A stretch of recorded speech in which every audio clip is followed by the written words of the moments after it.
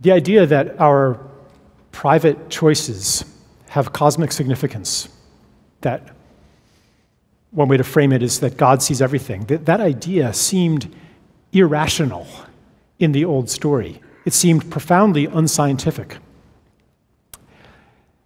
And that set up a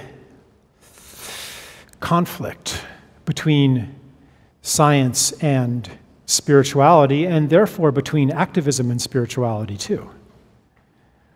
Now we are understanding, we are taking on a new story in which it's no longer unscientific, because if every part is a holographic image of the whole, then any change to any part corresponds to a change in the whole.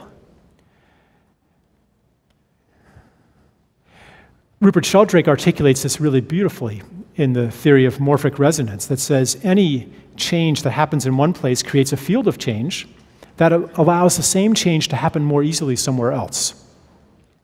But I have another way of looking at it, and I want to address this kind of feeling of futility and despair that comes from I'm just one separate individual. What I do cannot possibly matter. We need another reason. Another reason to do these things, besides it's going to somehow make a difference on the grand scheme of things. Another reason, another map, another compass to follow.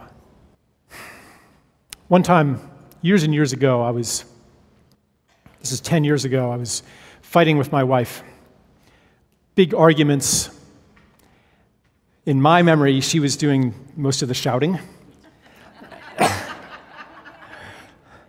But one time, I had a story that said she was emotionally abusive and so on and so forth. And anyway, one time I couldn't take it anymore. And I left the house, probably slammed the door, went for a walk. And I'm like, I'm done trying to make peace. I'm done trying to make this work. I'm just going to go nuclear. I'm going to let her have it. I'm not going to hold back. I'm not going to restrain myself. And boy, that felt good. But then, like this kind of calm but very serious knowing came over me that if I went nuclear, there would be nuclear war on this planet. Because I was making a declaration and a prayer and a choice of the nature of the universe. And so I went back. I didn't go nuclear, and here we are today. No, just kidding. But this is actually a paradox, because it's not saying that my choice and not yours has kept us still alive and still hopeful today. And that paradox is irresolvable when we see ourselves as separate. But I will offer this to you as that other reason to be an activist. And this could mean a big activist. I'm not devaluing the big picture political action. And I'm not saying to do the small personal things as a substitute for that. I'm saying that they all come from the same place. They all come from the same place of trust. And fundamentally, in order to really change the world, they have to be arising from a different story and a different motivation.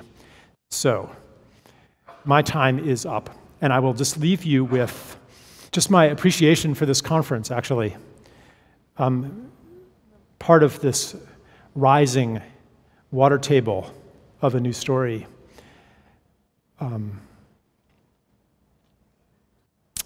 Offering us reason to live prayerfully, to live as if each choice and each action were a declaration of who you are and what world you want to live in, and a declaration that is heard, that is received. Offering us an intellectual framework in which that knowing is no longer irrational. Here we have the reunion of heart and mind. Thank you.